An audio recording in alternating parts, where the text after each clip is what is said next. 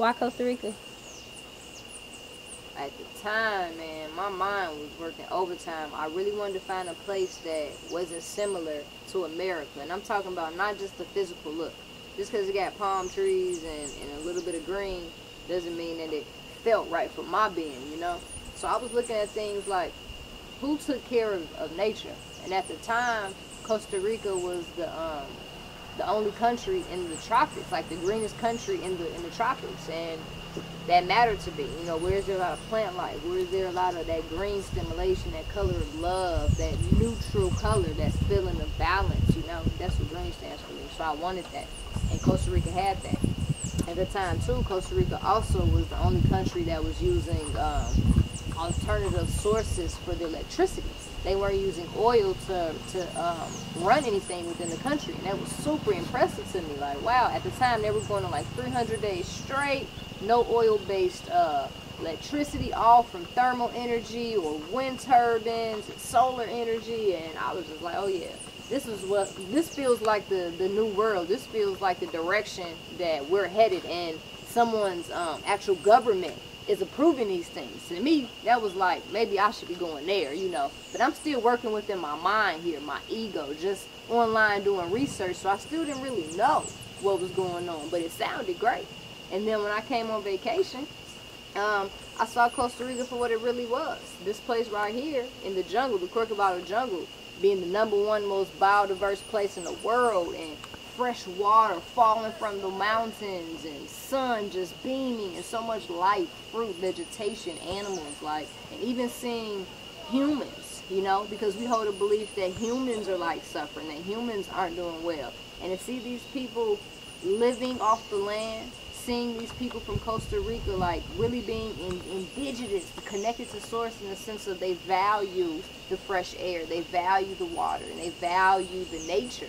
Like, that mattered to me. Like, everything was such a reflection of what I was desiring within my mental, you know.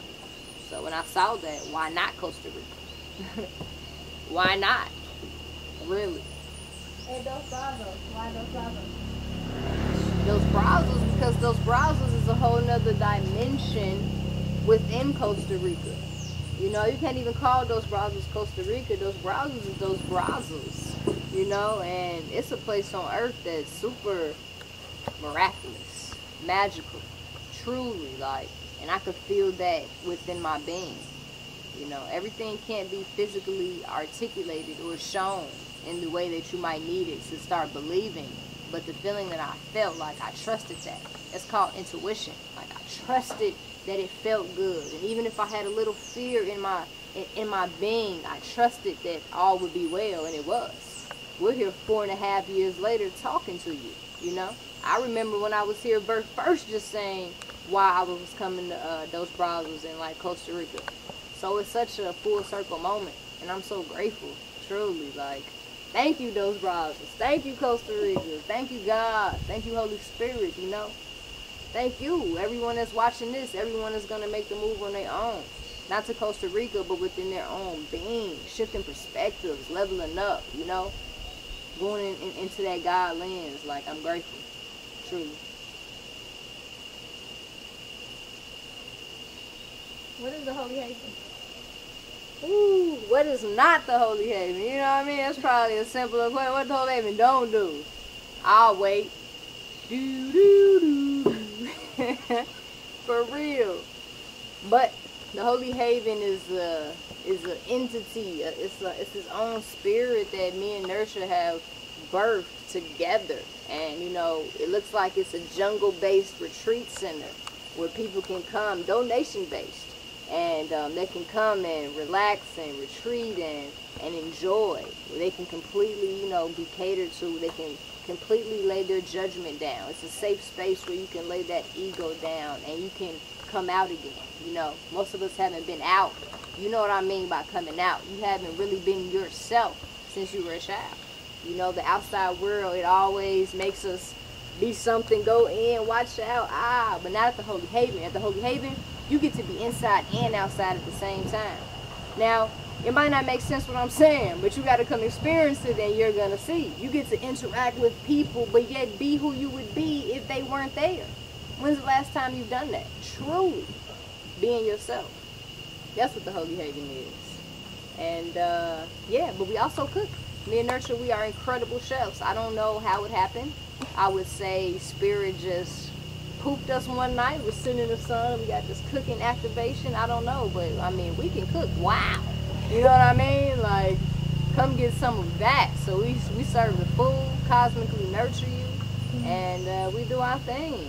Oh, don't forget about the Holi Haven Productions. We also pop in with the music. You know what I'm saying? I got an album coming out. Nurture got tracks on top of tracks, music videos, letting our friends express their creativity. Like, man, it's such a safe space, man. And it's all the way up.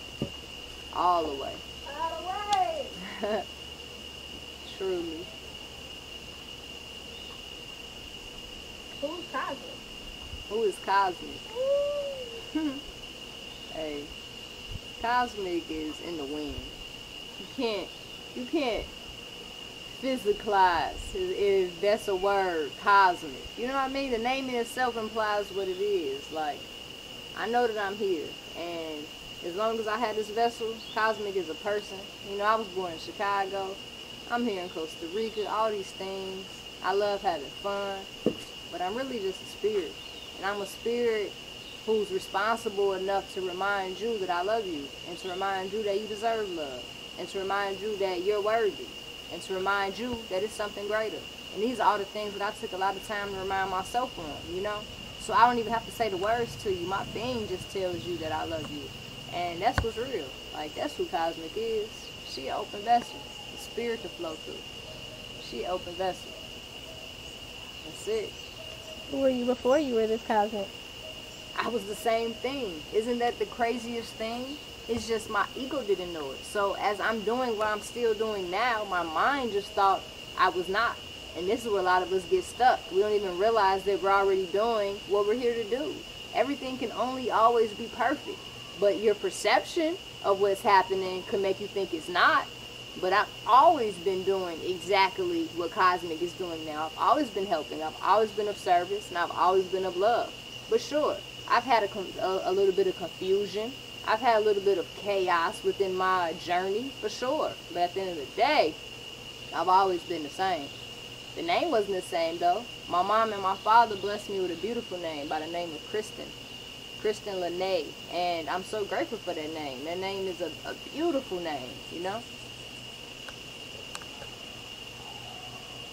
Kristen Lene Jenkins. Kristen Lene Marshall. Don't you forget. Signing off. In the jungle, real TV.